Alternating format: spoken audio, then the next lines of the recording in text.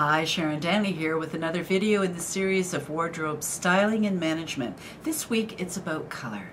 Color affects figure appearance, both by the specific colors worn and how they are used to create line, intensity, and create a warm or a cool feeling. Skin tone, eye color, and hair color also play an important part in creating a congruent color palette. And of course, color has an impact on feelings and radiates subliminal messages. It can add excitement, soften a mood, project status or position, and helps us express our personal style in many areas of our lives. Now, here are some generally accepted rules, I guess, for lack of a better word, that you can follow that help to make your wardrobe work better for you. Wearing a single color lengthens and slims because it creates a vertical line.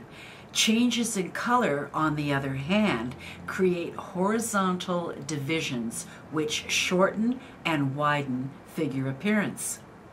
Wearing two shades of the same color, such as a light gray top and a medium gray bottom, produces less of a sharp break in the line than do distinctly different colors, such as a red top and a navy bottom. A solid dark suit or dress and monochromatic colors can make you look taller and thinner.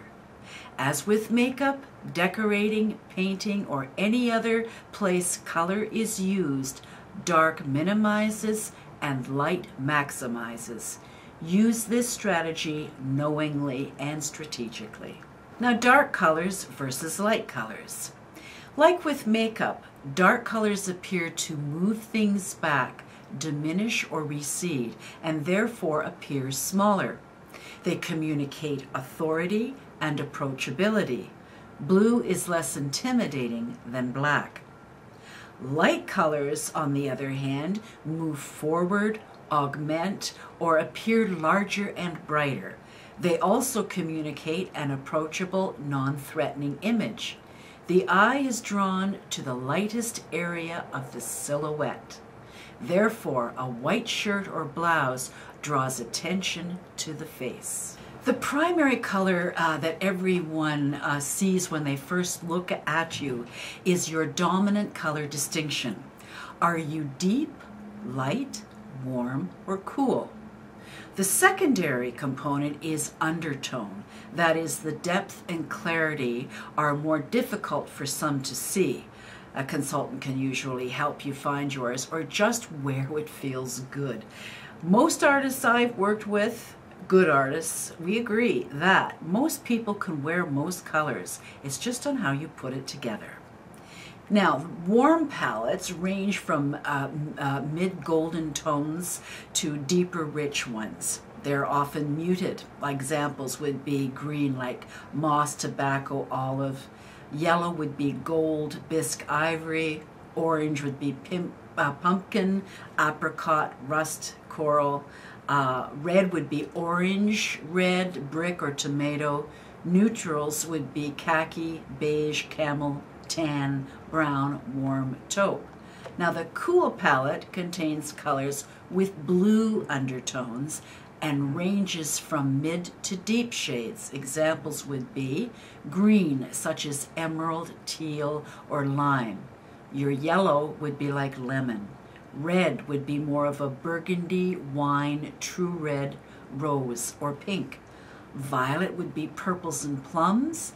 Blue would be royal, true blue, and navy. And neutrals would be gray, silver, cool, and taupe. And of course, neutral is black and white, and they're always considered neutral. And gray can go either way depending on its undertone, whether it's warm with a brown undertone or cool with a more of a blue undertone. Depth is found in rich, strong colors. They can be light or muted while maintaining their strength. Brightness is found in primary color range, much like children's crayons. They are clear, true colors. Intensity is the strength or softness of a color, or how light or dark its range is. So to wrap it up and make it real simple for color, are your colors warm or cool? Do they have a warm undertone or a cool undertone?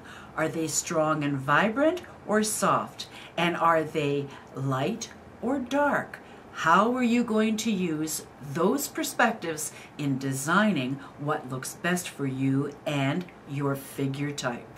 Enjoy, have fun with it, look around the magazines and online and find pictures that suit you, and maybe create a little album for yourself of things that you think work for you, and you can adjust them accordingly. It's very simple to do in the wonderful digital world that we live in. Anyway, enjoy, have fun with it, and we'll see you next time.